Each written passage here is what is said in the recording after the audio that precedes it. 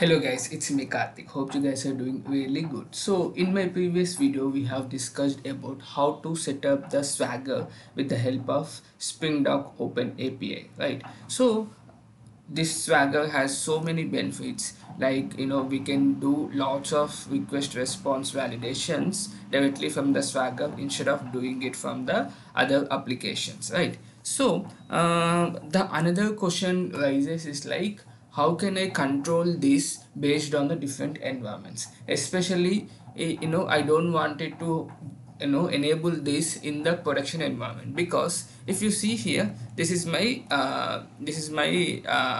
URL, right? So let's say let me put this into some notepad, something like this. Okay, this is localhost 8087, right? Let's say my production environment would be like something like learning.corp.com. Okay, something like this is my production environment. If you simply add swagger-index.html, then that person can easily see all the APIs.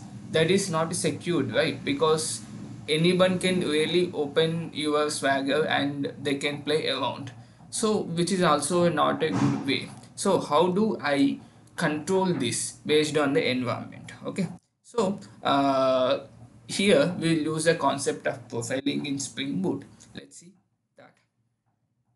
So this is not there as of now. Application only one profile is there, right? So what I will do is I'll create couple of profiles here, like, so we have three different kinds of profile available: dev, test and prod environment. So let me create -dev dot properties. Similarly, let me create for test and prod as well, application hyphen test dot properties, and let me open prod as well. So application hyphen prod dot properties. So there were four were there. Now let's play with dev first. Okay, so first of all, I have enabled here, so let me remove in the main application.properties. Now in the dev, what I will do is I will simply use springdoc.swagger-ui.enabled is equal to, let me enable this in the dev environment. Now let me, in the production environment, I will try to disable it. So simply use springdoc dot swagger hyphen ui dot enabled is equal to false, right? So this is a command to enable or disable your Swagger from application.properties. Here I am using Open API, guys. I have already prepared a separate video as well. So I am not considering test here. I am only considering two profiles. First one is dev, where I have set up the in dev I have enabled, and in a prod I need to disable in the prod. Okay. So in dev I have enabled, in the production I have disabled. Okay, now what I'll do is here spring dot profiles active, you see this one. Okay, here I'll keep dev. Okay, now what will happen is this profile will be activated, dev profile, and I am enabling the Swagger here. Okay, when I'm running next time, I'll enable the prod profile, and then we'll see how the result will be. Okay, this entire thing, open API setup and all, I have prepared in another video, guys. Hopefully you have watched that as well. Now I have started executing.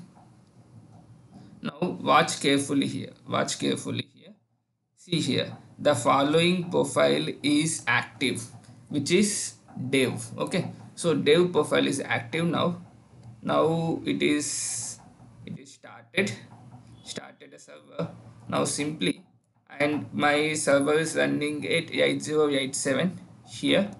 Okay, so simply I go here 8087 swagger-ui slash index.html, and my swagger is up and running, right? This is good. Now let me close this again and go to the application properties here, spring.profiles.active. Now you change it to prod. Now what happens is this is a prod profile.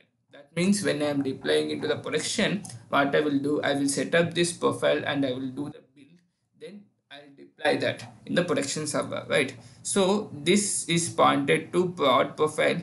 Now it is go to the prod, and here you could see here that swagger profile is false. That means it is not enabled now, right?